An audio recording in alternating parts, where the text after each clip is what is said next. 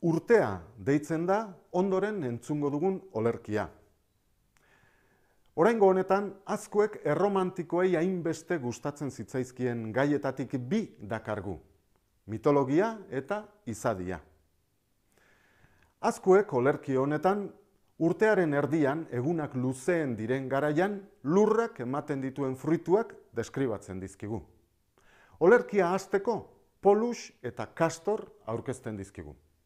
Polus eta Kastor, printze lakoniar izatetik, heroi greziar izatera iritsi ziren. Itxura denez, Tindaro, errege lakoniarraren emaztea zen Ledak, zeharo liluratuta zeukan Zeus jainkoa. Orduan, Zeus zizne bilakatu zen Leda erakartzeko. Kondairak dioenez, Polus eta Kastor gau berean sortuak izan ziren. Polus Zeusek sortu zuen, eta Kastor Tindarok, Ledaren senarrak. Polus Zeusen semea izateagatik hilezkorra zen, ez ordea Kastor, baina Polusek eskatuta, Kastor ere hilezkor bilakatu zuen Zeusek. Eta horrezaz gain, biak, Polus eta Kastor, Geminis konstelazioa bilakatu zituen. Beno, entzun arretaz olerkia, ederra da eta.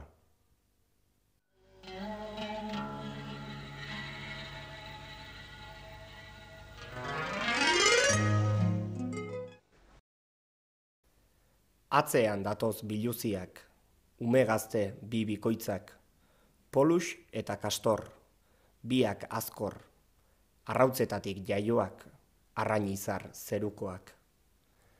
Gereziak, babak, hilarrak, eta albertxigo ederrak, heltzen dira, bikoitzak bira, egiten duten artean, eguzkiaz batera.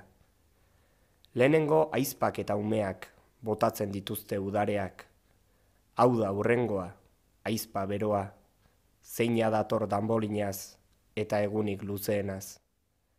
Berarekin dator laguna, karramarro pikoduna, jaten pikoak, goizetikoak, eta donian madariak, gozoak baina txikiak.